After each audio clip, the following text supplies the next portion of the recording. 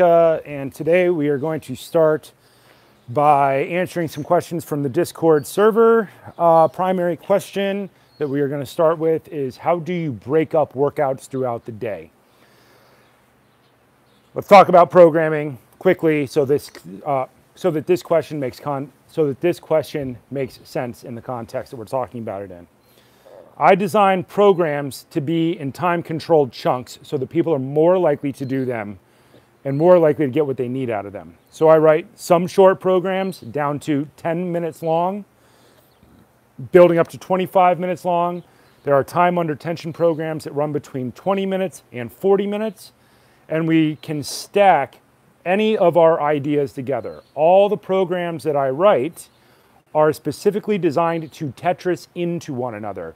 We have our pure basics, which are like swings, clean and press, the squat program, which is coming out, Turkish get up program, which is coming out, two-hand club, single arm club, pure basics. And then we have other types of programs like body weight programs, which are meant to teach people how to do a specific skill, usually getting up off the ground. Most of the body weight programs that I talk about are different versions of getting up off of the ground, because those are a very human athletic skill that I don't see being covered in other types of training well. I see them being covered, but not being covered in such a neurological volume that they are impossible to forget when your heart rate is high or under stress.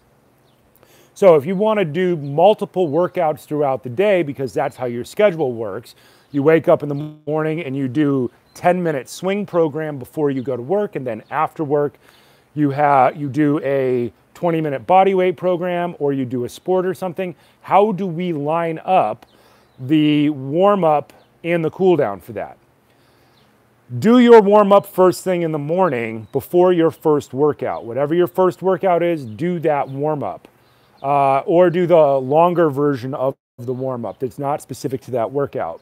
So if you're doing a swing program, sorry guys, it's like 100 degrees out here. We're really sweating through this t-shirt real quick. Do your 8 to 12 minute warm-up in the morning, because that is your morning cup of coffee. You are waking up the body and you are turning on the systems one step at a time. Think of it as flipping the breaker switches on a power box in a house. Everything is shut off when you go to sleep. When you wake up, you start running through the different systems and you start clicking on switches. Usually the primary things that we want to focus on are neck, the most important thing, shoulders, hips, and then spine. And we usually like to fit that into 8 to 12 minutes.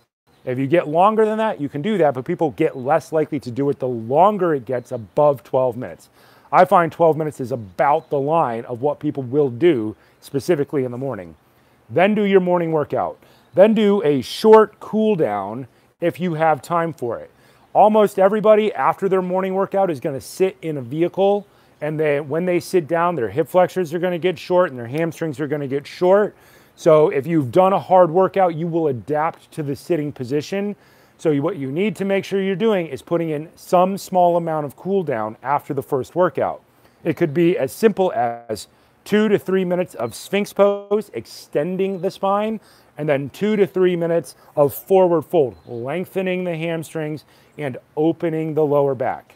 Short could be 6 minutes. I like to put in at least 12 minutes, 12 minutes after every short workout, but I'm getting old and I have a lot of injuries. If you're not as injured as I am, then you can probably get away with doing less, but that has to be an experiment for you. And then if you're doing a workout later in the afternoon or at some other time of day, any other time of day, you can probably skip the warm-up because your system is already on. Especially if you've been moving for a long period of time. If you've been walking or keeping your system up, then yeah. If you took a nap before the second workout, then you would need to do a whole new warm-up because you would probably have to click all those systems back on.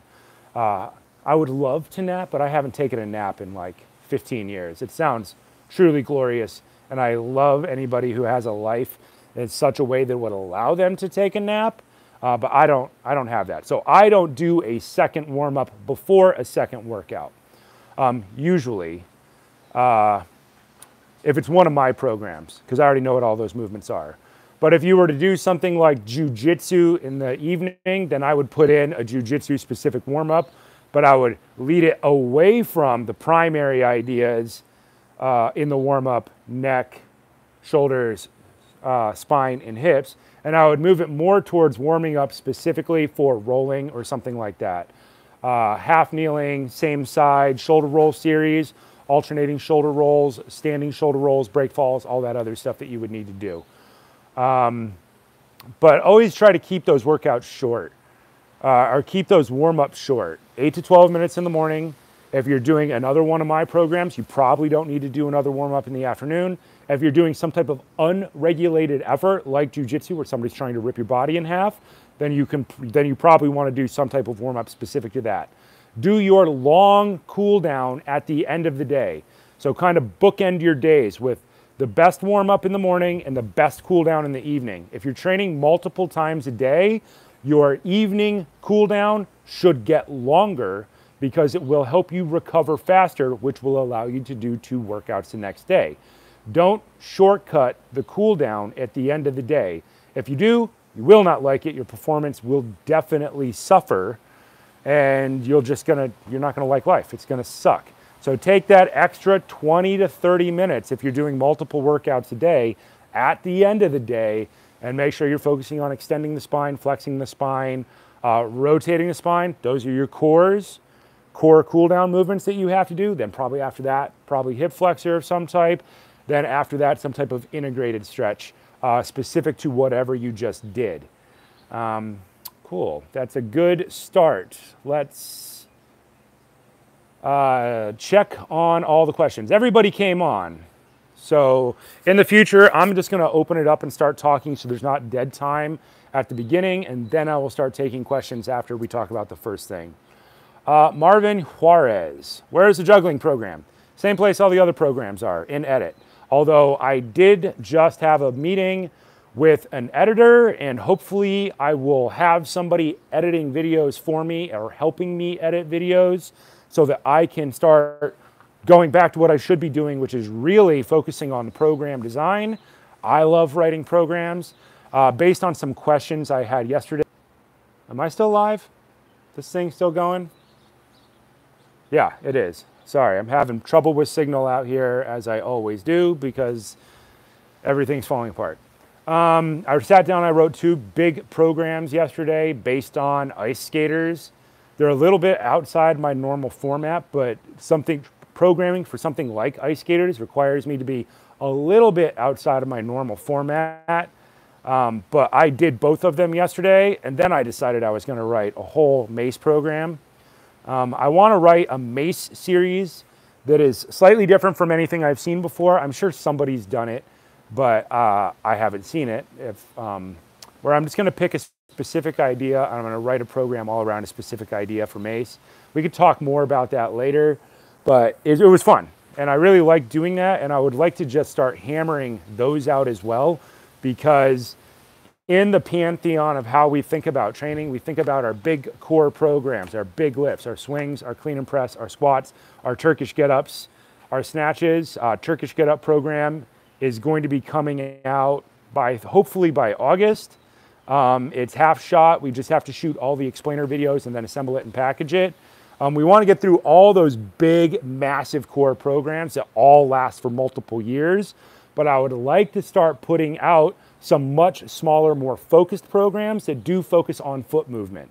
So when I think about training, I think about core lifts without much foot movement, because it allows people to have the greatest benefit in the least amount of time for the least amount of money. They can start going up in weight, and going up in weight will force them into better overall structural alignment, and they will get better at the core basics, and that is the foundation of fitness, those core movements. The same idea that people have in Olympic lifting. We're just doing it with kettlebells because kettlebells are cheaper, and now with the advent of adjustable competition kettlebells, you have an infinite amount of training you could do. You could easily expand any of those programs into 5 to 7 years if you really, really wanted to push them. You don't have to do them that way. You can do a year or 2 years of them, put them on afterburner, and then come back to them several years later. But then those are all non-foot movement programs. Then we have foot movement programs, MACE stuff. MACE stuff is where I like to put a lot of what you might consider activity or sport-specific preparation without having it be specific to sport. I'm having what I consider to be activity-specific preparedness and sport-specific preparedness for just basic human movement instead of for soccer or football or lacrosse or rugby. I'm filling in a bunch of things that I don't see being done. So pure basics, probably non-foot movement, probably going up in weight, kettlebell and club. And then I want to start doing some human activity specific and human, like athletic, how do I want to call this? Like sport specific preparedness specific to humans. We got to come up with a phrase for this. I'm thinking human specific preparedness or something like that. And then, so I want to start putting out a bunch of those little programs because they focus on different types of stepping patterns that are in all sports. So I'm kind of trying to create a new category of training. So normally we have general physical preparedness, activity-specific preparedness, sport-specific preparedness, and that leads to mental, emotional preparedness. I'm trying to change that pyramid to just human-specific preparedness. So general specific preparedness for humans, activity-specific preparedness for humans, and that would be like where slam ball is for the most part. And then human sport-specific preparedness, the things that we are good at that nothing else is good at, which will probably be a bunch of MACE and hydrocore programs focused on emphasizing specific types of stepping patterns. And then all of that will lead to the mental, emotional preparedness needed to just be a human. That's the idea. Somebody write all that down in the Discord and tell me to make videos about that later, about that idea, so that I can put it on YouTube so that we can make sure it's in the, what do we call it, the pantheon of ideas that we're working on for the next several years. What was I talking about there? I was talking about when that program comes out. It's on the list. The juggling program is lower on the list, but it will go into the human activity-specific preparedness. But I would like to do MACE before I do the kettlebell version, because then we have kettlebells, which is acting as our intermediate heavyweight. Then we have club, which is acting as our intermediate weight. And then we have MACE, which is acting as our lightweight. And then they'll all cycle together very, very well. So I'm still trying to stick to my heavy, medium, light idea of training. It's all 17 levels deep, and boy, we are nerds when we talk about this stuff. So the juggling stuff will happen after a bunch of the MACE stuff is done. I want to start with 5 of those MACE programs and then expand that to 10. Let me go all the way back up here.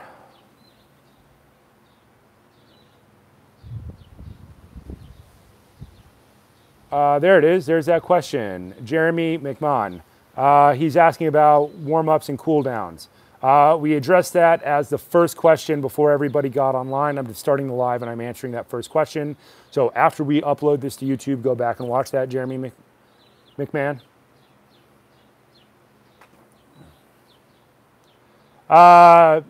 Jens Peterson.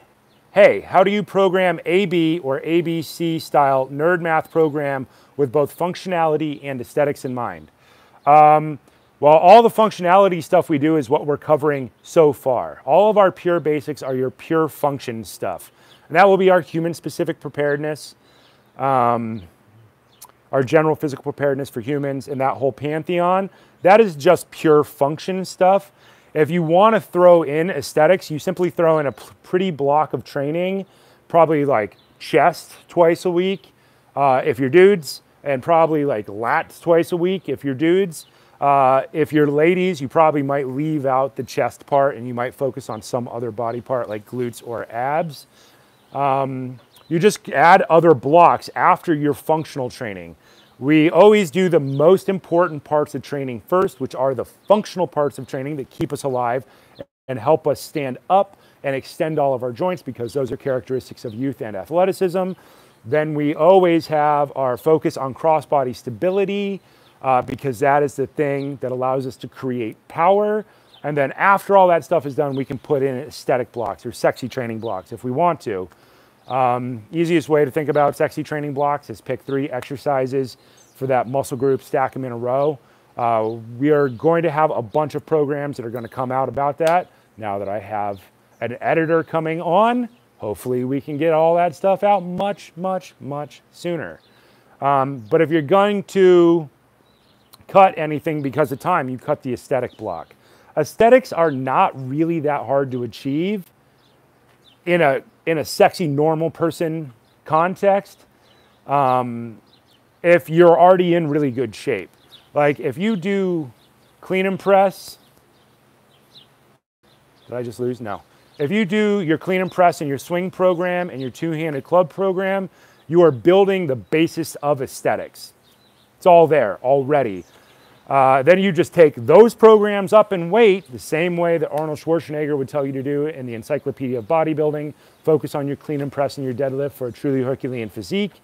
And then we have the rotating component in mill squat, plus arms, plus abs. If you do all of that, you're by definition going to get sexier as long as the weight is going up and you're pushing yourself a little bit each time. And then you just throw in sexy blocks around the times you need to be sexy. I tend to cut all sexy blocks of training like in the winter, because why? You're wearing giant sweaters and you're wearing Carhartts and everything else. So why focus on that so much? I do something like bench press or push-ups in the winter because I get bored, but they're not specifically meant to be sexy. But if you're like doing beach prep or you're preparing for a movie or something, then you would focus on your basics and put your aesthetics back from when you have to be sexy. So like for film training, training actors for movies, you focus on all your core stuff for, months in advance, as much time as you can possibly get. And then when you finally get production to tell you when the shirtless scenes are, or the bikini scenes or whatever are, then you try to build backwards from there. Usually the hardest part about that is the food part, because people don't like to eat super healthy food or super clean food forever. It sucks. It's not fun, especially if you're working 14 hours a day and you're super stressed out.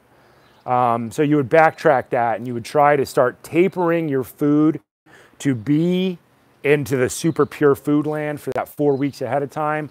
But you can start 12 weeks out, cutting out certain things or adding other things into the idea, and you taper it towards in order to get people to keep doing it. What you don't want to do is push people super hard to be sexy in the beginning and then make it so hard on them that they stop doing it 2 weeks before they're supposed to be sexy, and then they just give up and they do whatever the fuck they want anyway. Oh, I'm not supposed to swear, my bad. They'll do whatever they want anyway, and then you've ruined the whole goal. The goal is to get them to the place. But yeah, you always program with functionality in mind first and sexiness second, because sexiness adds a lot more time for a lot less benefit overall.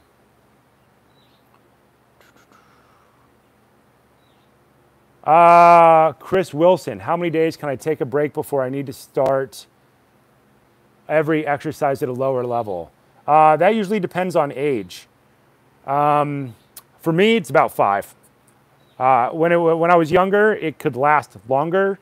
It was about 10 days, 10 years ago, where you could take 10 days off before you started really dropping. Now, for me, that window is much smaller. I'm getting old. So I have to be much more consistent than I used to. For me, it's about 5 days before I start to notice it, like my heart or something like that is not as fast at recovering as it should be. That's up to you, but 2 weeks, you definitely got to take a step down. 10 days is really pushing it. I think 5 days, unless you're doing something super active. If you take 2 weeks off to go climb a mountain or something, then you probably don't need to take much step down at all. You probably only need to take like 1 or 2 step down days if it was active. If you just had 2 weeks off and you were sitting around, then you would definitely need to take step down.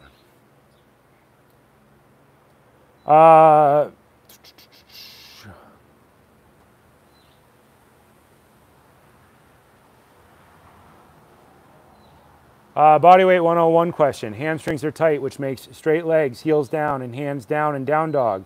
Are straight legs a priority or heels down? Both. Focus on both of them. Alternate back and forth. You have to do both. Everybody has shitty hamstrings. Everybody has shitty hamstrings in the modern world, except me, because I've been doing forward folds and full splits every day since I was like 12, because when I was young, I lived on an equestrian therapy horse farm, and you saw people whose legs were so messed up, and the first thing that went was hamstring flexibility. And when I was like 12, I saw that and I was like, well, I'm never going to let my hamstrings go bad because it causes a cascade of horrible things. And the more you sit, the worse it gets. So the point of all the programs stacking up, like in the beginning, if people just try to stretch without a training program, it tends to go awfully for them because the hamstrings don't really function. Your brain's not really finding them. They just stay locked up.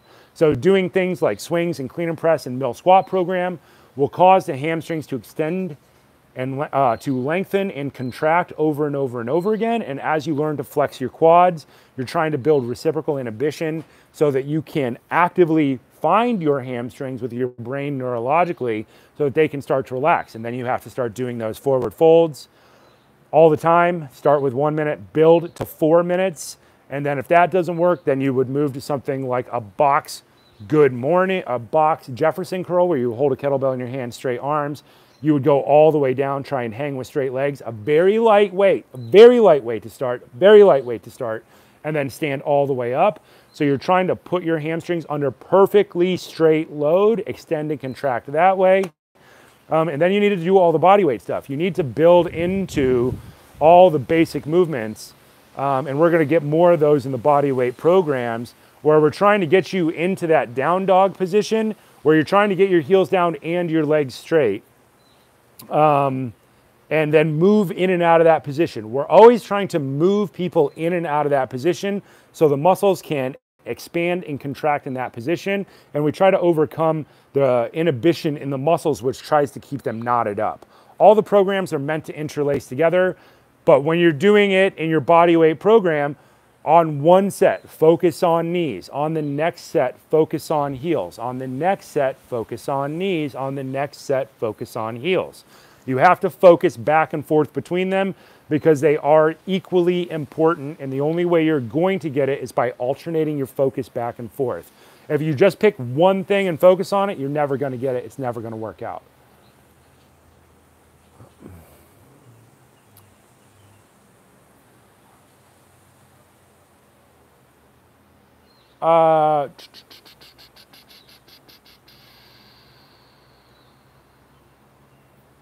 Looking for another question here. Reply, forearm tightness. Anyone have a POV? No.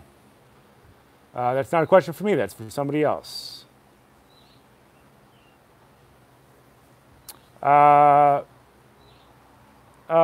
is the Conan program coming? Two-hand kettlebell club you spoke about a couple weeks ago. I wrote it down. So what I need to do is I'm essentially treating this like film production. I write the whole thing down. Then I do it 4 or 5 times because when you do it, you see the problems in what you wrote down. And then you edit it. You reorder things, you change the time under tension, you go, well, that's insane, or this is too hard, or that's an unreasonable thing to do. And then I try to just rough shoot it. I just throw the camera in the corner. I shoot a video. I edit it. No lighting, no cool background, nothing that looks cool. Not that my programs look super cool, but I at least try to find a cool background to do them or have like a semi-decent lighting. So I rough cut it. Then I assemble it into what we would call a previs in the film industry. And then I take that idea so I can remember it. And then I take that and I put it into the production schedule, kind of treating this just like film. This idea comes from stunt guys. So directors have almost no control over fight scenes in movies anymore, unless you're like the guy who directed John Wick, who designed every movement in there. Your average director who's directing something like a Marvel movie or something isn't really directing the fight scenes. They have a fight choreographer, a fight coordinator, and then they have all the stunt guys. And what those guys get together is the director says what he's looking for, and he comes up with a big idea. It needs to do this, and they need to have these beats in there and these jokes in there or something. And then the stunt guys do a bunch of versions of it where they just, like Captain America, whoever plays Captain America just puts on a Captain America t-shirt, but no costume or anything. He just does it. And then they shoot it in a big room where they build the set out of cardboard boxes. So they have a general placement, and then they can play with the set to figure out how far they need to move. And then they shoot it, and then they assemble it in editing, and then they assemble it and cut it for time based on how long that fight scene needs to be for the movie. And then when they start doing the overall project with primary shooting, they have animatics, or where they draw a lot of the interactions like comic book style. And then when it gets to fight scene, it'll cut to a bunch of ideas of the stunt guy doing the exact fight that they need to replicate, so that on the day when they're shooting it on location with the actors in costume, they have an exact video and time reference for how everything goes. And then they start pulling the footage in immediately, and then they start plugging it in to replace parts of the fight scene so that they can check to make sure they have everything right. We're doing that, but we're doing it for programs. So when does it get done? Hopefully sooner rather than later, because I just am signing a deal with an editor so that I can spend more time doing what I should be doing, which is the writing in the previs, so that I have stuff when I get a photographer or a camera guy in a location, so that then I can replicate it faster and have a better overall quality and product. Long answer for when we get there. The things that are being done right now, we're editing Krav 1, which is a body weight get up program, which is meant to come after Body Weight 101. And we want to have that done in, I think, about 4 weeks from now. So whoever's going through Body Weight 101, the fastest possible path you could go through there without repeating it at all. There are some people who want to go right to Krav 1 and then be able to alternate Krav 1 with repeating Body Weight 1 with a weight vest or something like that. So we're trying to get that out. Once that one is out, then we're going to Turkish Get Up Mastery.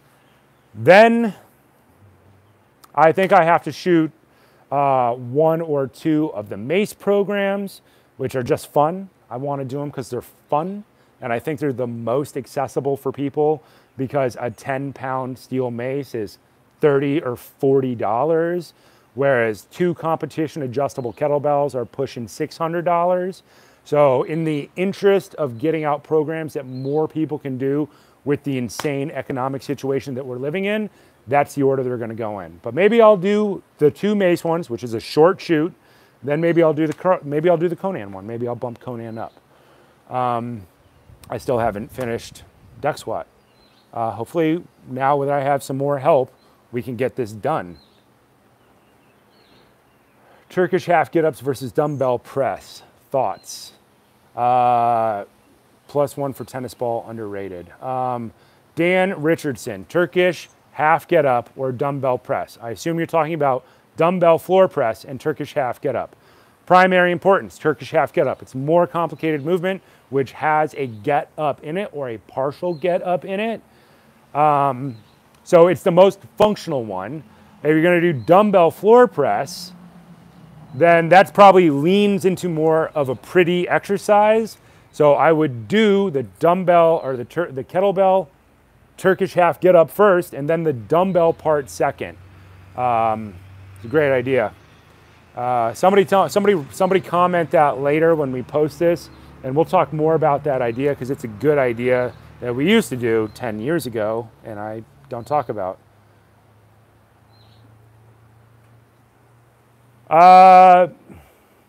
Did you know? I did not know. Interesting name. Is a 65-year-old male too old to learn kettlebell sport for competition? Don't mind if I lose, just want to compete. No, you're never too old. That's the great thing about kettlebells. Now with the advent of the competition adjustable kettlebells, you can take it all the way down to 12K and start working on your competition training. Absolutely. Things you are definitely going to need to do in conjunction with that. Two-handed club. If you're 65 years old and you have not been focusing on your rotation for all of your life, then that's going to be the thing that kills you. That and extension of the upper spine.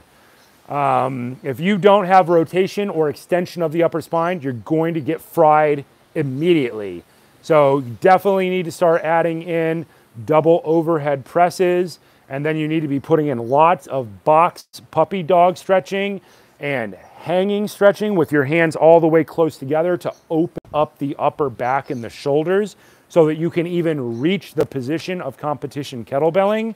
Of course, you're going to have to stretch your hamstrings a lot a lot because competition kettlebelling is just an insane amount of load on your hamstrings. If you're 65, you might need to get lighter weights. You might need to get 2 8 competition bells and 2 10 competition bells. The whole point of competition is not the pure strength, it's holding the weight and the endurance and getting into position, which is primarily the limiting factor, at least for me, is extension of the upper thoracic spine. But yeah, you're never too old to start. You can definitely do it. You're just gonna have to probably spend a little bit more money on weights because you're gonna need those light 8s probably, and those light 10s, and maybe even light competition 6s, which do exist now, super badass. And you can definitely do it, sure. Almost any amount of double belling, even 2 8s. 2 8s is still 16K, it's still 36 pounds. Like if you can lift 36 pounds overhead for 5 minutes at 65, you're crushing it. If you can get anywhere up above that, you're doing fantastic. Absolutely. If you get up to double 12s, you're doing, 50 pounds overhead, 52 pounds overhead. And then with the bells, the competition adjustable bells, you'll be able to go to 12 and a half and 13 and 13 and a half and 14. Yeah. Those competition adjustable bells expand the people who can do competition training, I think, massively, and make it a really, really, really good idea. We're all trying to eventually get toward competition lifting. A lot of this stuff I talk about is more specific to less equipment and more movement patterns. The problem with competition lifting is you only focus on, your competition lifts are your long cycle or your clean and jerk, your snatch, your jerk, right? Am I missing anything else? What am I missing? And they're all straight line up and down. So you have to balance that out with rotation training. You have to have something like single arm club or two-handed club. Definitely.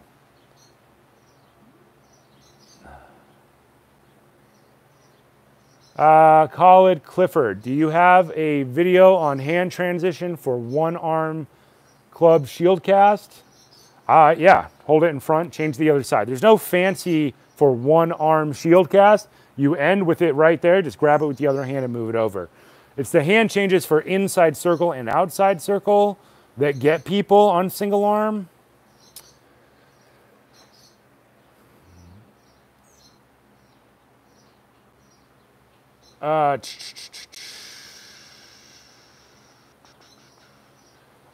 Do you plan to do a long cycle program? Not for a while. There's so much stuff to get out. I have 15 other programs before I get to long cycle. For the most part, long cycle shouldn't really be done by most people until they're probably in year 4 or 5 in my mind. In the beginning of training, we kind of focus on hard style, pure clean, pure press, single dip swings, deck squats, because we want to get full range of motion of the leg. We want to learn to roll our spine. We're forcing core activation. Double front squat program, because front squats are a core human movement. And then we need all the versions of get up stuff, because get up stuff causes you to twist and rotate your body in a bunch of ranges of movement that you absolutely need. Competition lifting or like long cycle is just highly specialized to just going straight up and straight down. If you haven't done all the other programs, and I don't see the need to put people into something like long cycle training right away, unless they already have some other type of previous athletic training, but I would then balance that out with all the other types of programs. So we're going to do the programs that have the most value first. Long cycle is really about crazy endurance, and it's where you expand to, and for the later years of kettlebell training. I think of kettlebell training like Kung Fu. In Kung Fu, you start with like hard styles or long styles first, these big, huge movement patterns that focus on maximum speed and power and the most complex movements. And that's normally taught to like younger people first. And then over time, Kung Fu bleeds towards efficiency and using the minimum amount of effort. So normally first, we want to teach people to create a maximum amount of tension and a maximum amount of effort. And then as they get good, we teach them to be more efficient with the effort that they are putting out. So a long cycle program is further down the line because we are covering efficiency in club training for the most part first. Kettlebells, intermediate weight, maximum tension. Clubs focus on rotation and efficiency first. So we cover that block of training in the first several years of training with clubs because then we're getting the rotation in. We're just always trying to get the best ideas out first. Speaking of stunt work, who is your favorite Batman? I don't have one. I don't think anybody's done a good Batman. I don't think a single person out there has done a good Batman. I think the last Batman movie, the weird noir one, was entertaining. I thought it was good. It was a dark, creepy version of Batman, and then they threw out all the fun stuff at the end by having him stand out in the spotlight underneath a rescue helicopter and all that other stuff. Batman's always supposed to be a detective, and he's supposed to be in the shadows. Detective Comics. We still haven't really gotten... The last movie tried to do a version of Detective Comics.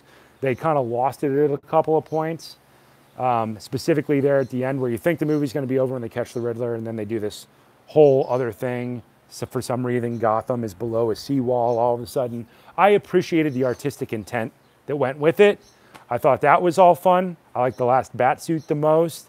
I don't think Robert Pattinson had the... what do we call it? But his character's still developing. He doesn't have the full Batman thing. Batman's supposed to be 12 steps ahead of everybody all the time, and he wasn't in that movie. And I think that might be part of the character development if they're doing a 3-movie series. I think they should just make 10. I think they should just make one a year, and then just really run with the idea. You can do an infinite number of versions of Batman.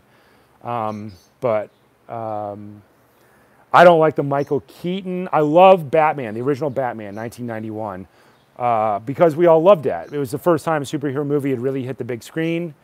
But they shot a lot of people with guns. I mean, he had guns on the Batmobile, a cool Batmobile, but he also couldn't turn his neck or do cool martial arts in that. What we still haven't seen is the Ben Affleck Batman had some of the better choreography, I thought, because it was most like the Arkham games. The best version of Batman is the Arkham games, bar none, bar none. There's no question about that at all. The best movement design was in that game. The best suits were in that game. The best Gotham was in that game. The worst Harley Quinn was in that game. I didn't like the Harley Quinn in that one. Yes, I am a nerd, and yes, I'm going to stop talking about Batman now. Sledgehammers as a poor man's mace, yay or nay? They're not really cheaper. Maces are so cheap now. Unless you already happen to have a bunch of sledgehammers lying around, maces do a better job for $5 more. If you're doing a sledgehammer and you pick up one that has a fiberglass handle, the head is too heavy, the handle is too light. If you try to do a bunch of the cool flippy stuff, the handle is tut light and it's gonna whip way too fast and you're gonna hit yourself in the face. Spend the extra $5 or $10 and get a steel mace. They are not expensive at all. They're not expensive at all. I mean, they're so cheap. It's like you can get a 10-pound steel mace for the cost of, post-church Sunday lunch. And they last almost forever. Although I have bent a couple of steel maces using them to hit stuff that was too hard. No, I don't think sledgehammers are a good replacement. I think sledgehammers should be used for sledgehammer stuff. I think you can use mace for a lot of sledgehammer stuff like smashing tires. But I do not think sledgehammers make a good mace. That being said, I used to use sledgehammers before heavy clubs existed in a commercial sense. That's how I originally trained. I used to be a carpenter when I was a kid. I did a lot of push-ups and pull-ups, and I thought I was super hardcore. And I was on building. I was up in the rafters one day with this old guy, and I was doing pull-ups. Instead of using the ladder, I was being a psychopath. I would just jump up, grab the rafters, pull myself up, and climb myself up onto the roof. And he said, it's not bad. And I said, yeah, I do pull-ups. And he's like, I bet you're not strong at all. And I was like, oh, yeah, I'm pretty strong. And he goes, all right, we're going to do a test. We're going to see who can hang from the rafters the longest. And he smoked me. We hung from the rafters straight arm dead hang, and I lasted, I don't know, maybe 2 minutes. And he was casual. He wasn't even hurting at all. And I dropped, and I was like, shit. And he goes, here's another one. He grabbed a sledgehammer. He held his arm out perfectly straight. He tipped the sledgehammer back till it touched his nose, and he stood it up. And he goes, can you do that? And I picked it up, and I went back, and I got to about 45 degrees, and I lost all control of the weight, and I had to move my head out of the way so I didn't catch a sledgehammer in the face. And that's when I started training leverage training with sledgehammers. And what I did was I got a 6-pound sledgehammer, and I went down a distance, and I put one color of electrical tape, one hand below that. I put another color, one hand below that, another color, and I taped down it so I could control how far my hand was going down. And then I did the same with an 8, the same with a 10, the same with a 12. Those were the only sledgehammers I could get, and I started doing it that way. That being said, the thing that I was doing with them accidentally recreated was inside circle, outside circle, and shield cast, which was later taught to me by people who did heavy club. And I was like, oh, it's the same thing you naturally come up with if you replicate a cross, a jab, and an overhead block, which is why I think they're the fundamentals. But I would not use a mace, or I would not use a sledgehammer as a replacement for a mace. The handles are too light, gonna hit yourself in the face when you start trying to do all the cool flippy stuff. And teeth are more expensive than a mace. Thoughts on risk of injury for hypermobility of the elbow. Elbow bends past straight, specifically as it relates to ballistic overhead exercises such as snatch. Any way to ensure safety of joint? How much over are we talking about? Without knowing that, without looking at it, I can't answer that question. I'm sorry, guys.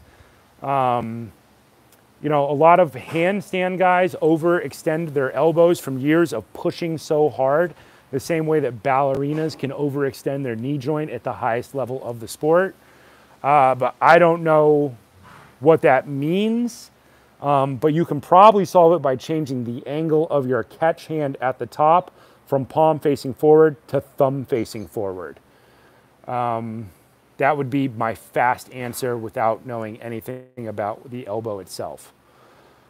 What would be a nice kettlebell program for swimmers? For example, to train for 400-meter freestyle event, what exercises would you recommend and types of sets? I would recommend exactly the basics of kettlebelling, Tolga Bahar.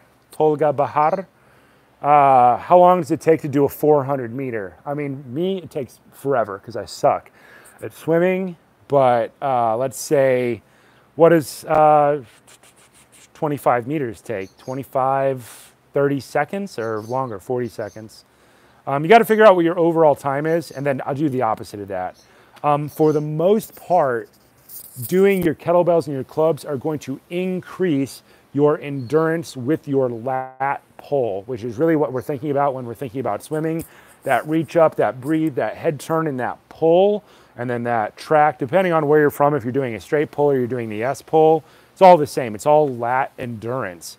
If you do any of the basics of kettlebells and clubs, then you're going to have stronger lats and you're going to have all the basic muscles that you need in order to do 400-meter freestyle.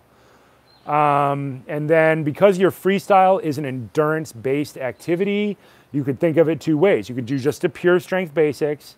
If you've done all your pure strength basics and you've racked it up to 32K for your clean and press and your swings for your kettlebells, and you've done 50 pounds for two-handed club program, then I would start moving you to time under tension protocols for both of those things, so you can get your lat to fire and your core to stay on for that entire period of time. And then you would have to do one side that period of time and the other side the same period of time. And then you would probably want to add 20% of that to the time it takes you to do a 400-meter. Rough idea. There's 3 ideas in there. Pure strength, rack up in weight, then go to time under tension, then match time under tension for each side of the body. Yeah, so I don't know how long a 400-meter takes. Could take somebody 4 minutes, I think. No, it's got to be longer than that. I don't know. I can't remember my swimming time. I haven't been in a pool since 2019, and I'm a terrible swimmer. I grew up on a horse farm. I did not learn anything about swimming. We just got in water and flailed about. No swim team or anything available where I grew up out in the country.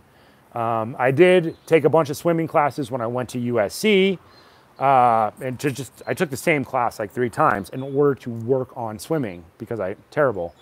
And then it's very hard to get access to like a real lap pool for most people.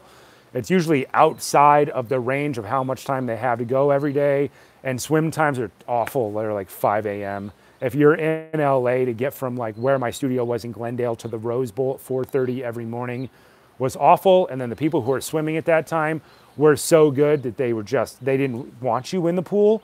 There was no free swim for adults for people who sucked.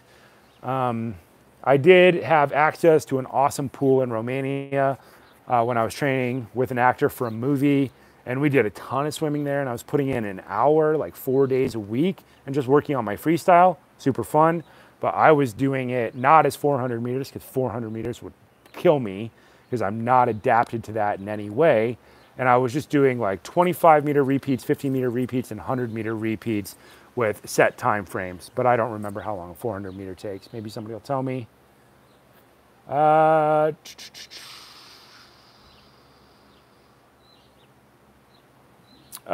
a nerd question. Eric Parker, who's your favorite Venture Brothers character besides Brock Sampson? How do you guys know I love Venture Brothers so much? How do you guys know I've seen every episode of Venture Brothers 10 times and gone to the panels at Comic-Con? I only went to one. It's the only one I could get into. A couple years ago. When was that? Maybe 20? It was a long time ago. 2015 maybe? Favorite character?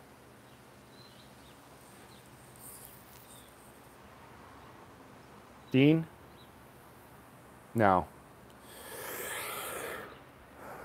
I don't know. You want to say Billy Quizboy or the Monarch? It's probably the Monarch. Or 21. Let's go 21. Let's go 21. 21 has the best story in all of Venture Brothers. Team Venture. 21, because 21 has the best character arc in all of Venture Brothers. I'm going to say that.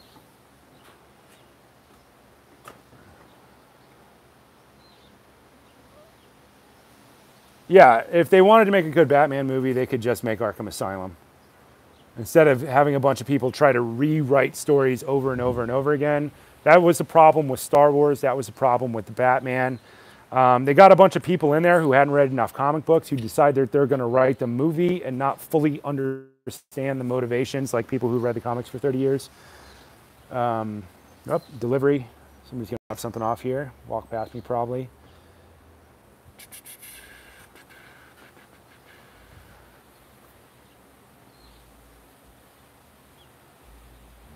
Let's see. Here's a crazy one. Peter Steve. 3 years ago, he received a complete reverse shoulder replacement. Left and right shoulders. Am doing kettlebell swings, clean and press with no problem. Want to start windmills and snatches. Which is first? First is Turkish get-up, bro. Definitely. Turkish get-up. And Turkish get-up breakdowns, 100%. You want to make sure you have side presses, which you're going to learn in Turkish get-up breakdowns before you start doing something like windmills. Howdy. Yeah, just pitch it right there. Thank you, sir. You definitely want to start with like half kneeling press, half kneeling windmill before you start doing standing windmill. Because if you do standing windmill wrong, you're going to roll your shoulder forward and you're going to put a ton of stress right there. You want to focus on rolling that shoulder blade back and down and squeezing the shit out of the lat, which is easier to learn in the half kneeling position before the standing position. So do all the Turkish get-up breakdown exercises first, then do standing Turkish get-up training all the way through, then do snatches probably then do windmills. Windmills are taught as an advanced exercise outside of the basic 6 exercises because they do weird things to your shoulder if you do them wrong. So focus on the Turkish get-up, then the snatch, then the windmill, then the standing side press, then the standing bent press, then the two-hand anyhow, probably in that order. Peter Brook. Peter Brook. Mark, what's the nerd math approach for running? I, for one, can do 10K no problem. How can I get better, faster, and longer? Peter Brook, I don't know if that's how you say his name, but that's how I want to say it because he's got the 2 little dots above the U. Nerd math strategies for running. There are a million based on the environment or the type of running you're doing. You're doing a 10K, which is what, 6 miles, which should be in the, what, 40 to 50 minute range. If you want to get faster, you know, if you're getting faster, what are you, in the 35 minute range? The way that you would get faster is you would keep your 10K running twice a week, and the other days a week, you would focus on pure power training. You would focus on pure, like hard style, heavy swings, and you would focus on sprint training. So you could turn that into a 6-day-a-week program like that. Your long runs twice a week, pure power for a kettlebell hip snap, pure power for that, probably 2 days a week, and that would probably be combined with something like deck squats or front squats or single-sided front squats, and then dead sprint training, absolute speed training, and then you would write a program based on like the 100 meter, the 400 meter, and the 800 meter, and then you would introduce objects into that sprint training. And then you could probably take your 10K days at twice a week and introduce a heavy light. 1 day a week, you could be running with, say, a 10-pound vest on, but not if you're heel striking. Or introduce running with a 5-pound mace or something like that, holding a mace in front of you in over-under grip and working that weight swing back and forth, and then flipping the heavy side back and forth every minute. Probably set your watch timer. Every time you hear a beep, you would flip it to the other side using like a running prayer transition and keep running. Yeah, short version of that. I mean, we could write that program all day long. We can write like 3 years of that program blindfolded. No problem. Great question. Great question. Super fun question. Those are the fun questions. Any tips on kettlebell training for mountain biking? What rep ranges are better for endurance? Yeah, physical sports. Same answer as the swimming, because they're both endurance-based activities. You would focus on your pure basics until you got to at least 32K with kettlebell movements, because you're just building up your hamstring load and your quad load. You also probably put in something like deck squats for sure, because deck squats get you into that really cramped position and integrate the push of your leg with the firing of your core, and there's absolutely no way out of it. And then after you got to that, then you would put it into endurance time-based movements. And once again, because mountain biking is straight line, you would need to introduce some type of rotationary programming for it, just so to get you out of that cramped mountain bike position.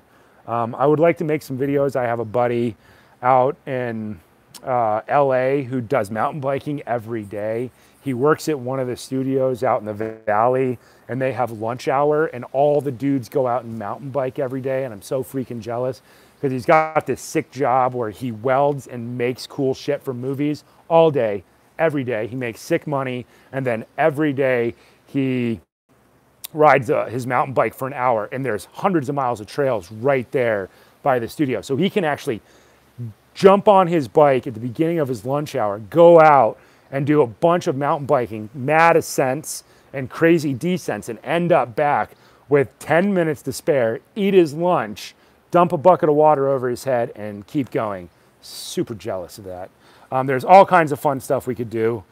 Somebody remind me, and we'll start making videos on all of these individual specific questions, because these are big, awesome questions, and you can start doing a whole phase of athletic and sport specific preparedness for each one of these ideas, like swimming, like long distance running, like off trail running, like mountain biking. Mountain biking and road cycling, not really that much different because the time periods are long. I like mountain biking better, but it's harder for everybody to do because you got to have, mountains or dope trails that you can ride on. Problem with most Midwestern cities is they decide to pave all the trails for some stupid reason, and then it just becomes riding on the road in the forest, which is awful. Taking all the fun out of it.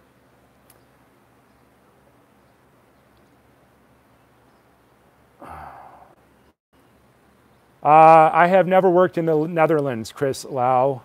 I passed through the Netherlands on a movie once, and just ran around for 2 days in Amsterdam or something, as we were waiting on transport or whatever for something else. And I know you guys do tons of swimming. When I was in Romania and I was at that dope pool, this big private training facility built by some famous tennis star over there. It's like a whole living community with condos. And they have this massive training facility with these indoor tennis courts, and they have a huge outdoor Olympic pool, but it was closed when I was out there. They wouldn't let me swim in it because it was winter, which I thought was lame.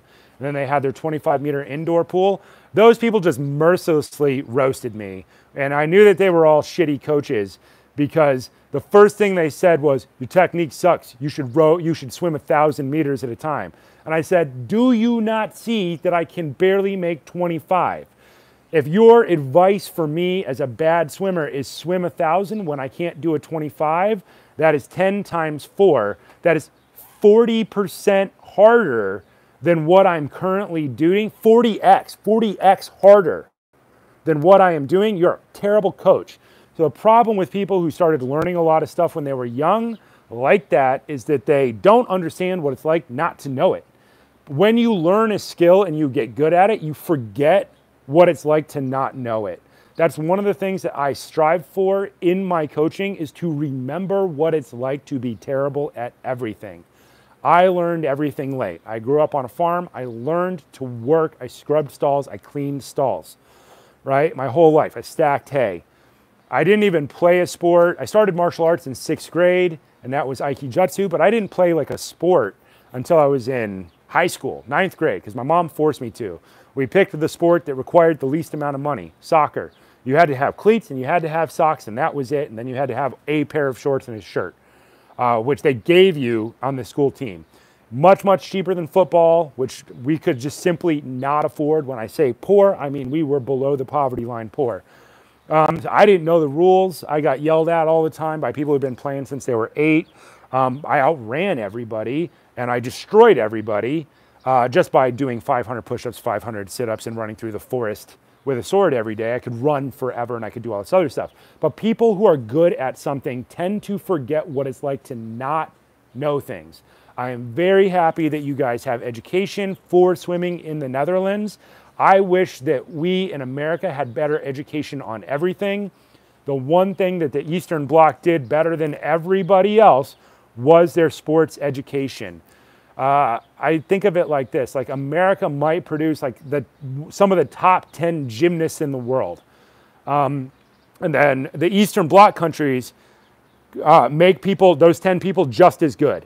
But the difference is they make another 100,000 of those people who are a micrometer below that level because their sports education is so good. People from the Eastern Bloc tend to be monstrously good swimmers, and they can swim forever. I mean, they invented kettlebell sport, and I think that they invented it for endurance weightlifting, because if you were trying to create a super soldier, which they were, then that's how you would do it. You would make a guy who could lift 140 pounds nonstop for 10 to 30 minutes, because that guy's terrifying, because now a 70-pound backpack loadout is not that heavy for a guy who can pick up 144 pounds and not put it down for 10 minutes or longer and then go faster and faster and faster. The Eastern Bloc guys have way better sports education than us in their youth. That does not mean that they're good coaches. Some of them are great coaches, but not all of them are good coaches for the audience that I am talking to. The audience that I am talking to is people who grew up like me. For the most part, people who did not have the best possible education, people who grew up by the skin of their teeth, and now they're trying to get health and fitness and get better with what they have. We're still trying to answer that equation with the least amount of money, the least amount of time, with the greatest possible benefit. We're engineering our solution for us. Other solutions are engineered to be learned when you're 8 or when you're super young. And if you did that, there's a whole math thing on how much time they got in training before they turned 18, and none of us will be able to replicate that. So we have to be smarter with our design strategies because of that. We have to be smarter in order to be even comparable or comparable to people who had more hours of training. My friend Amina, the Russian, Amina the warrior, she was part of the Eastern Bloc system, and she did Kung Fu before she can remember. She was in Russia, and they took her and put her in a private school where they just did martial arts. 4 hours in the morning, then they did school stuff, reading, writing, the basic stuff to make you functional as a human. Then they put them back in to martial arts for 4+ hours every night. And they did that 5 days a week from 5 years old all the way until they're 18. And they become incredible athletes, but they tend not to remember what the basics are because it was beaten into them from the age of 4 to 10.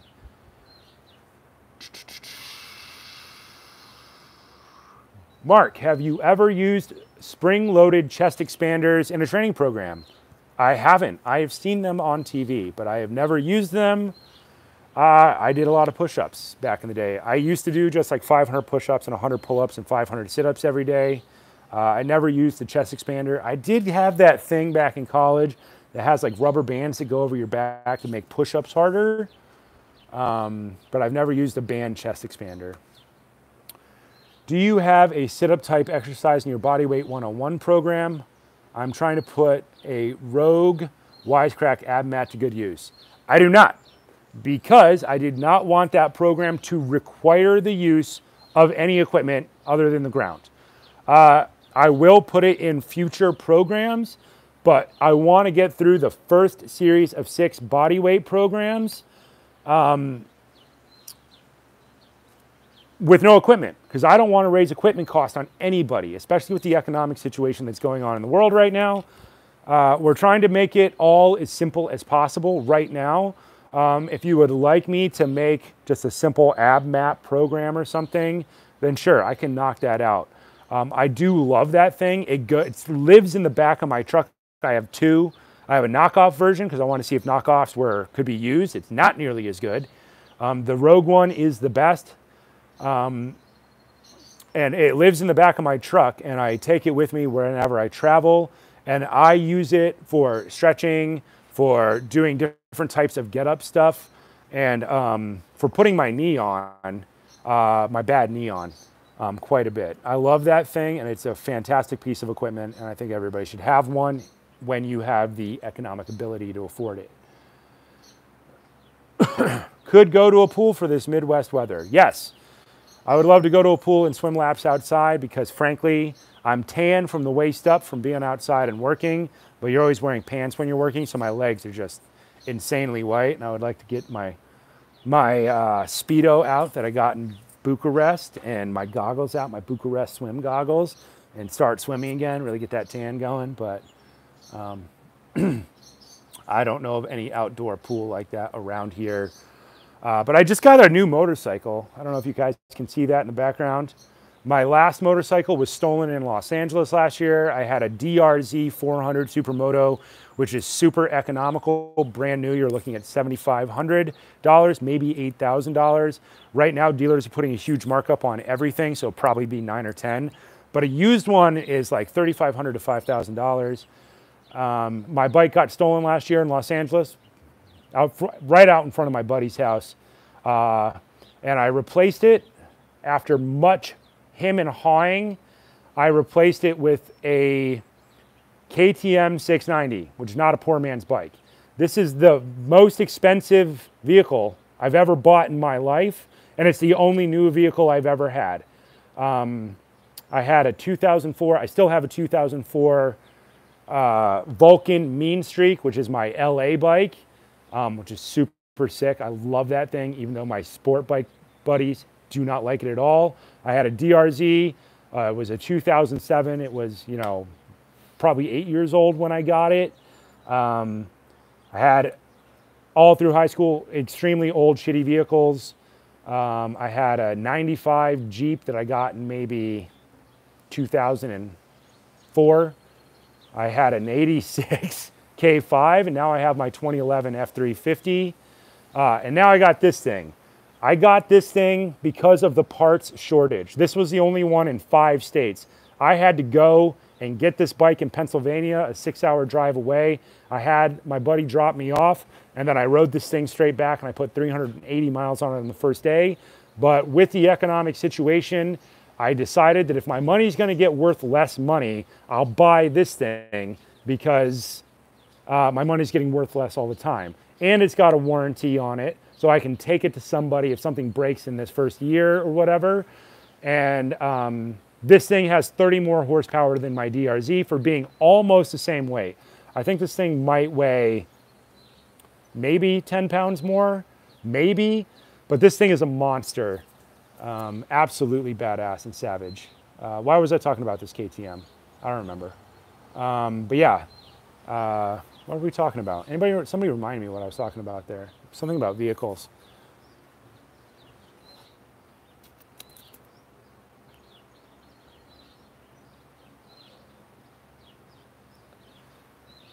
Oh, here's a great one. Another simulacrum. Simulacrum. Where are we stealing that word from? That's from, what sci-fi story is that from? Is that from Arthur C. Clarke? I don't remember where that word is from. Is that word from the 1930s? Was that one of the original things that came before Blade Runner? Having another, or do I dream of electric sheep, technically? Do androids dream of electric sheep? Having trouble locking out my left arm when doing double kettlebell presses. There's no problem doing single arm presses on each side.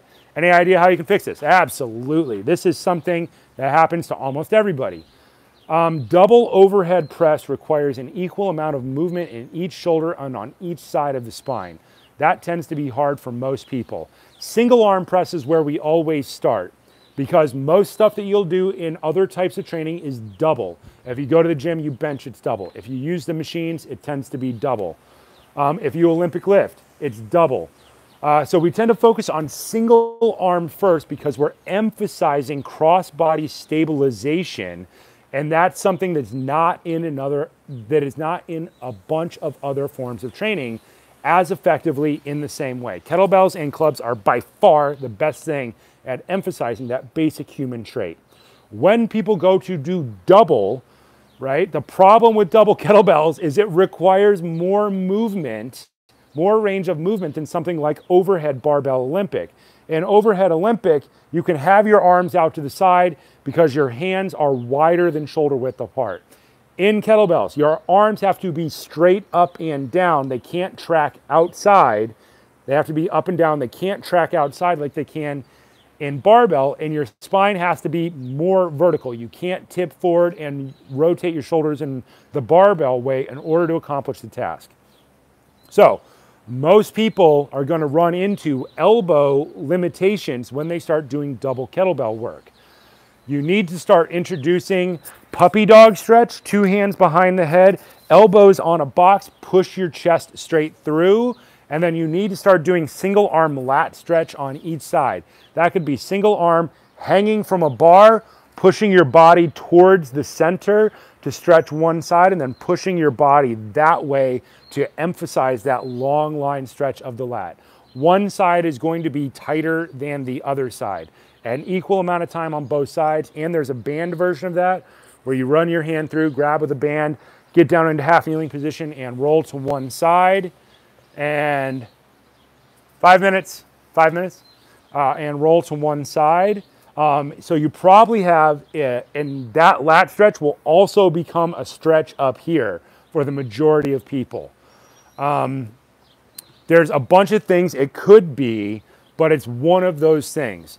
And then, of course, you could put 2 hands close together, so shoulder width apart, hang from a bar, push your chest through. You need to do it on a bar height where you can put your toes on the ground so you can push your chest through.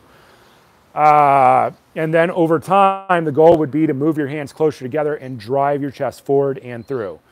And one side's going to stretch more than the other, and so you need to restore that mobility. There's a bunch of other ways you can do it. If that's not working, then you would use like a 3.5-inch spiky physio ball, and you would do whichever thing's not moving, and you would crush that for X amount of time, 2 minutes to 4 minutes. Excellent, excellent question. That's why we stay away from doubles in the beginning. We tend to emphasize the single because if people are injured, then they can twist a little bit, and their body will compensate micro degrees in order to accomplish the task. and that's fine. Double forces people to be in perfect alignment, and if they have a weak spot, it'll find the weak spot and it'll thrash it. Great question, great question.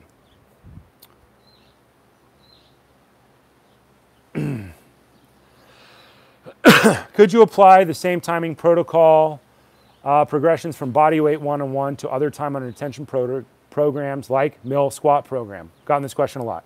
Yes, you can. It's not going to have the same effect. If you try to apply something like 60-60, that's a great idea. If you try to apply 20-10, probably a terrible idea. You'll figure that out very quickly. But 60-60 would work. 90-30 would work. The problem is you're going to have to go way down in weight. Think about 90-30. That's 3 times as many reps you're doing. So you're going to need to go way down in weight, which is a strategy you can use. I encourage people to do something like mill squat program and stick to 30-30 because it's enough work and it tends to put you in that range of 8 to say 18 reps, which gives people the benefit that they want. They'll get more toned, sexier, faster. And by going up in weight and sticking with 30-30, then they will by jumping to other timing protocols. I'm specifically designed that program to have those 3 levels of complexity that you can rock back and forth between and then go up in weight. That was the goal of that program, because when you go up in weight, you're going to learn more about where your structure needs to be in order to accomplish the task better. Oftentimes people will try to go to a lightweight and go longer and it just gets sloppy and it gets worse, not better. Can you do it? Yes. You can technically do whatever you want. I encourage people on the mill squat program to push the weight up so that they will learn more about lining up faster, which they can then apply to other things faster. I'm always trying to trick people into getting better faster, and each program does have an emphasis on why we're doing it a certain way. Great question. Absolutely fantastic question.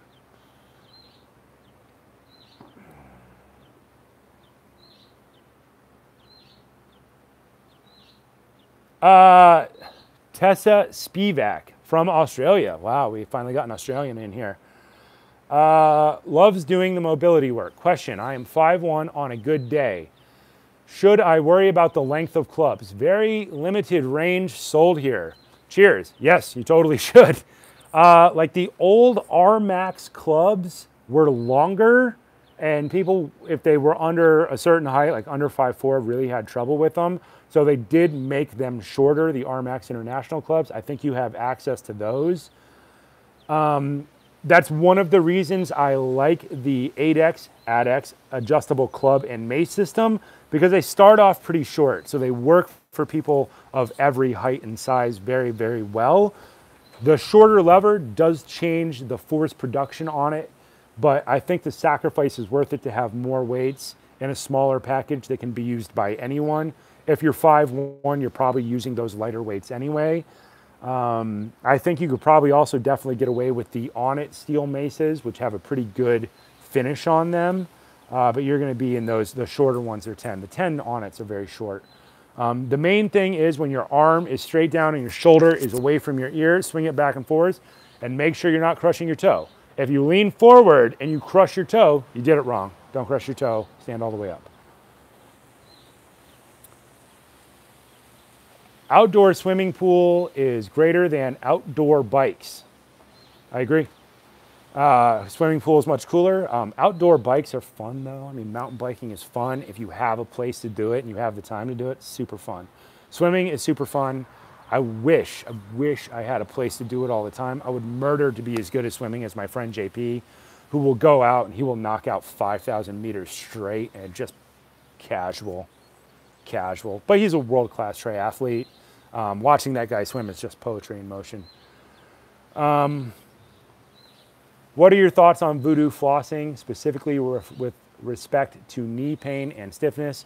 Voodoo flossing is where they take these flat elastic bands and they wrap them really hard around the affected area and it compresses it very tight.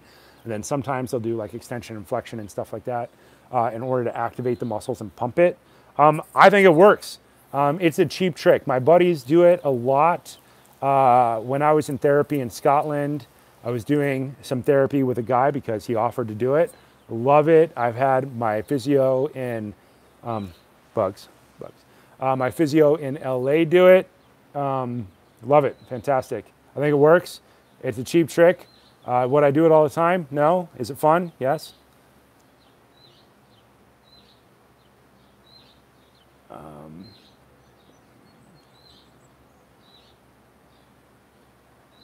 Chris Lau, he's from the Netherlands.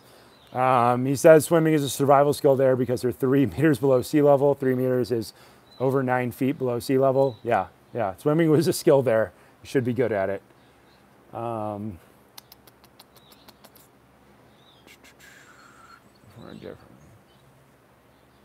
I perform very differently with different glycemic index foods. Any thoughts or tactics to be more versatile? You got to tell me which foods. I take it you're talking about like highly glycemic foods like mashed potatoes affect your energy output level. I would move away from high index glycemic foods, move to sweet potato fries instead of potato fries, that kind of thing. Move towards more vegetables and meat. Try not to have any carbs in your first meal. Make that first meal vegetables and meat. Have your first meal after your first workout. That should help you balance out your glycemic index stuff just in general. Anybody who's overweight or heavier than they would like to be should also be doing that. Basically, all processed food in the modern world has way too much sugar in it, and it's tending to thrash the metabolisms of most people in the modern world. If we can reduce or limit the time that we have high glycemic foods, I think that that is a really good idea. And I think that that will benefit everybody for their energy output throughout the day. Very much.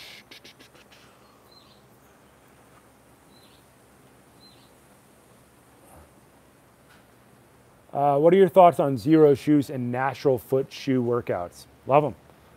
Zeros are the super wide toe box. I think I had a pair of those. I have no idea where they went. I absolutely love wide toe box shoes and barefoot shoes. I also got a pair in Germany, which were like orange, which I have no idea where they went. I think they're probably in storage in LA. I have to go empty my LA storage. It just, now that gas is $7 a gallon for my truck, it just became insanely costly.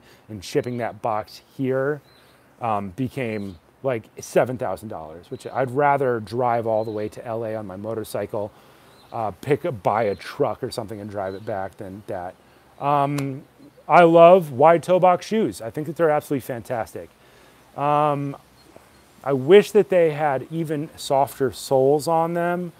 My Mill, what are my boots? Belleville Mini Mill barefoot training boots are a joy to wear. A joy to wear. Hot weather, cold weather, running on rocks, whatever. They're awesome. I like them better than any other barefoot training shoe I've had. They don't look very cool. Other shoes look cooler. If you tried to wear them in a gym with your short shorts, people would definitely think you're weird. I used to have a pair of Zero shoes, which I would wear to CrossFit to keep everybody from making fun of all my other weird clothes. But yeah, I love them. I absolutely love barefoot training shoes. I don't like the Vibram 5 fingers because they did something super annoying with them. That means that it's very hard to run off trail in. Even the leather ones have super jersey fabric between the toes, not leather. So when you're running off trail like in Los Angeles, you just get these desert burrs jabbing between every single toe on every step. And then they get stuck in there and you can't run in them. I wish that they would fix that. I love a good pair of Tabi shoes, Tabi, T-A-B-I, Japanese shoes. You know, we all had those ninja shoes in the 80s that you got, and they were all fabric, and they had the little buttons on the side. There's a bunch of much cooler versions of those. There's like hard toe Tabis that have a super flexible toe and then toe caps over the toes. Japanese construction shoes. Got to get my hands on a set of those, and they pull up and they Velcro across and then they lace up. They're dope. I saw a monk, an Asian monk who looked like some type of Japanese monk wearing a super sick pair of white Tabis. on the mall in DC when I was there shooting Wonder Woman. I looked them up. They're super sick. They were like $150 in Japan or whatever in yen. So they were super expensive here. So I didn't end up getting them because I'm still super freaked out about spending that much money on anything. But I love them. I love them. If there's a great tabby that you can really wear, that's easy to on and off and everything, I'd love to hear about it. Somebody tell me. Pete Wilson, hello from South Africa. Man, we're getting in the way deep, guys. South Africa, dope spot. I had a friend from South Africa. She was a model. She was super cool, and she was like 6 foot tall. And she had the best accent. Best accent to go to an art show and like talk to her. She always sounded cool.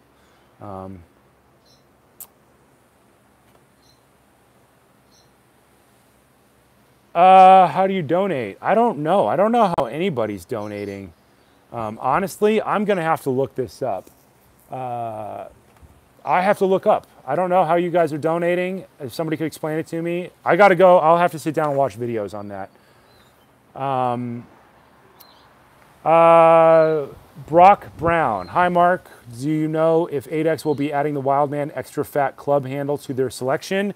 Yes, they will be. They have a little press release about it. They sent it to me this morning. I have to read it. It's a couple of weeks out. Supply line issues are insane. The price of steel went up like 55%. They're trying to keep it at very close to the original price point. They're going to be 50 total units for the first run, and they're going to have to sell it as the whole set, just economically. After they sell the first 50, then they will be selling just the handles. I said that's probably not a big deal. I always like more add-on weights because I can set up more stuff. I don't think anybody else would have a problem with more add-on weights as well. They will also all be sold with the 1.25 pound weight, so that you can make all the cool weights, the intermediate weights. Yeah, those things are coming out. I tried to get him to give me a timeline yesterday. He was going to call the factory and figure out what the timeline is. And when I know, you'll know. Additionally, I should have mentioned this at the beginning. We have our FlowShala staff Mace Club seminar at the end of July. Go sign up, people. Go sign up. We had a link under a comment a couple of days ago about that, and I think I put out an email about that. I asked my editor to do that. I don't know if he's gotten to it yet, but somebody come hang out with me and swing staffs at my face. I need human interaction. I've been talking to these ponies like way too much. And they don't talk back. They just try to bite me. Ponies are assholes. I don't know if you guys know that. Ponies are huge dicks. They're little monsters. They're way worse than any other horse on the planet. The smaller the pony, usually the eviler there are. The micro ponies, not mean. The Shetland ponies in that size, super mean. Super psychos. Somebody come hang out with me, and it's the end of July. I think it's the 28th of July is the Friday that it starts. Then it's Saturday, Sunday after that. And we're going to do Stafe, Mace, Club, and then we're just going to repeat that learning cycle over and over and over again. And we're going to do all the fun stepping patterns with OODA loop drills. Observe, orient, decide, act. And we'll break a lot of staffs, and then we'll hit stuff really hard. It'll be super fun. Yeah, somebody come hang out with me.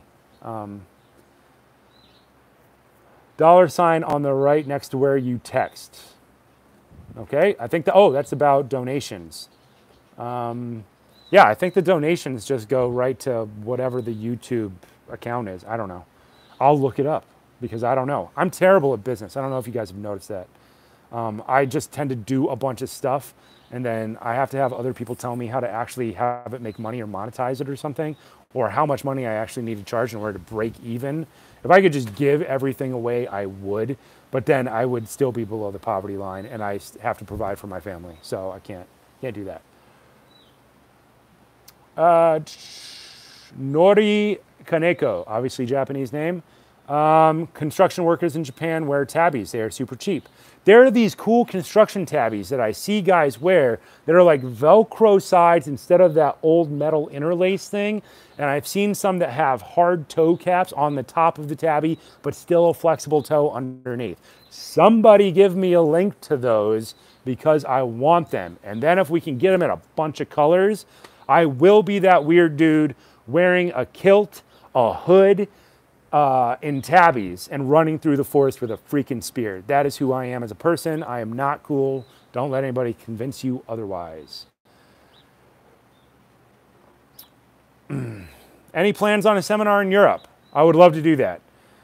Not right now. I was talking to Maurizio, the guy who founded Hydrocore, and he lives in a small town on the western side of Italy.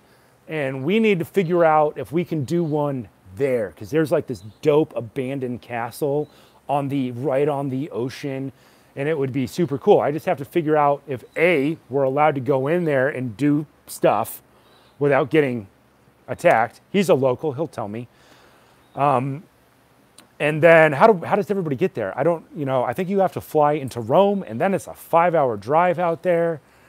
If there's better places, somebody let me know. But that's the only place I know in Italy where I could potentially do something other than in the UK, Scotland, which doesn't like to be called the UK sometimes, depending on which group of Scottish you're talking to.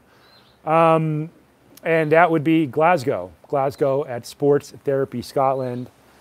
I suppose I could call Everyday Athlete there as well. That's Sam Hugan's gym. I don't know if they would let me do it. I haven't seen those guys since 2017, but that's a great gym. That's a super awesome gym. They have a ring. They have all kinds of stuff in there. I don't know if there's enough space to do this psycho shit I want, but they're on like a big empty road. We can just do it outside in this dead street in the alleyway, which would be super fun. But I like the Italy idea. I just don't know if that's insane to ask people to go there. I don't know how far. I mean, that's a far point in Italy from things like Germany and the UK. I don't know. Come, guys, send me ideas. Send me places. Somebody find a giant gym with a high ceiling and let me teach seminars there. I would love to teach a seminar once a month. I would love to just travel the world in a loop like Mike Fitch from Animal Flow and just teach seminars every weekend. That would be the ultimate goal. The ultimate goal. Belgium. Yeah, somebody give me a spot in Belgium to teach. I have no idea. I've never shot a movie in Belgium. I've shot in Italy, so I'm fairly familiar with what are the stabby parts and what parts you're going to live through and what are the good parts, and I have some idea of how transportation works there. I lived in the UK for like 2.5 years. I'm very familiar with how that works. I know that the train system there is super easy, and we could have a seminar almost anywhere there, and people could fly into Heathrow and get almost anywhere, and it would be super fun. Train rides in the UK are super fun. Super fun.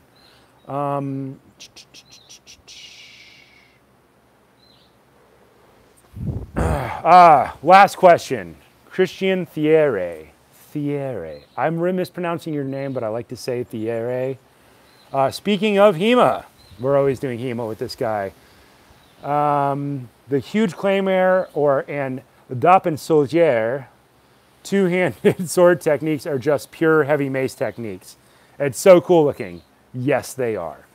And for all of you people who are not going to go out and buy a heavy claymore and the Zweihanders, then yes, mace is a way that you can train for that until you get the time and the energy to start doing the pure HEMA technique.